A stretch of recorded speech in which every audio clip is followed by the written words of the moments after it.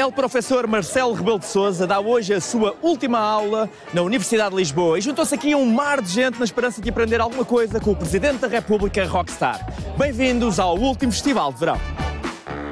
Vocês vieram para cá já ontem à noite, acamparam aqui na primeira fila para poder assistir à aula do professor Marcelo? Sim? Óbvio. Cá está os fãs do professor Marcelo na fila da frente, com cânticos de apoio. Como está? Boa tarde. Vem aqui para a grande última aula do professor. Naturalmente. Quem era o melhor aluno? Era ele com 20 e não sei quantos. Já há aqui alguns problemas à entrada, talvez alguns bilhetes falsificados tenham sido vendidos, não estão a deixar entrar. Como é que estão as casas de banho deste grande festival? Estão limpas, está tudo bem organizado. É melhor do que outros tipos de festivais? Penso que sim. Já estamos dentro da aula magna, que é a zona VIP, ou seja, são os bilhetes mais caros, mas têm acesso ao meet and greet com o artista, que é o professor Marcelo Rebelo de Sousa. Tendo em conta o desempenho de António Costa e São Cristas nos dias de hoje, qual deles é que acha que aprendeu mais com o professor Marcelo? Sem dúvida que aprendeu muito mais António Costa, porque ele soube muito bem jogar com os instrumentos da Constituição há 2 anos, quando o PSD ganhou as eleições. Não sou capaz de avaliar E é uma coisa que temos que notar ao professor Marcelo Rebelo de Sousa. Se foi o professor Marcelo Rebelo de Sousa, enquanto professor de António Costa, que lhe explicou como é que se fazia para ser primeiro-ministro, não tendo ganho as eleições. Calculo que, em termos de indumentário, o António Costa não aprendeu muito com o professor Marcelo, não é? Porque anda-se a desleixar um bocadinho. Isso não sei, se não faço comentários sobre essa matéria. Não sei ao que se refere. Uma ganga e mocaçã ficaria sempre bem. Acho que ficamos sempre todos bem com ganga e mocaçã, seja qual seja a ocasião. Posso? Está um bocado torta.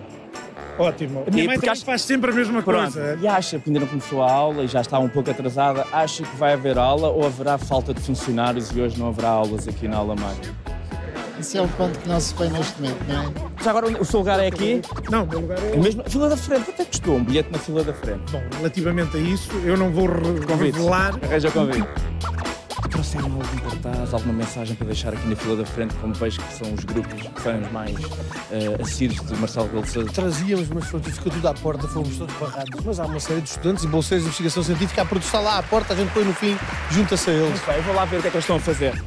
Trazes cartazes de apoio ao professor Marcelo para esta última grande aula. Neste festival há pessoas que não gostam do professor Marcelo e vêm manifestar-se contra. Estamos a manifestar-nos contra as propinas, os alojamentos. À procura de quarto também, é isso? Umas pessoas sim estão a precisar. Saber se esta última aula tinha servido para alguma coisa. Sim, sim. Ensinou-te como beber 2 cervejas na mesma mão? Sim, claro. Ele escreve com as 2 mãos, tu consegues beber com as 2? Sim, com as 2, sim.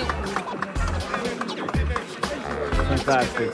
Já reparei que está aqui de certa forma impaciente. Eu só quero dar um abraço ao Sr. Presidente, ao meu amigo, pronto. Conhece-o bem? Não. Não. Cá está o meu amigo. Já falou com o professor Marcelo? Já falei. Pois. Agora vou tentar eu. Nos 40 anos como docente, quais foram os alunos que mais se destacaram? Eu tive muitos alunos muito bons. António Costa e a São Cristas são uns deles ou não estão na lista? Sim. O Dr. António Costa teve uma muito boa nota em Direito Público Comparado. A Teresa Leal Coelho disse que o António Costa deve ter sido o melhor aluno porque aprendeu como é que há 2 anos atrás conseguiu contornar o sistema.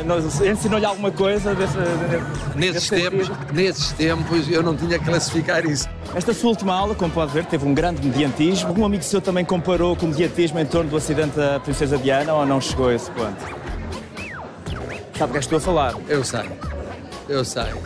Mas sabe que eu falo por mim, não gosto de falar do que se passa com outras pessoas, figuras, noutros países e menos ainda em momentos trágicos como esse foi. Podemos só fazer a primeira selfie como ex-professor? Sim.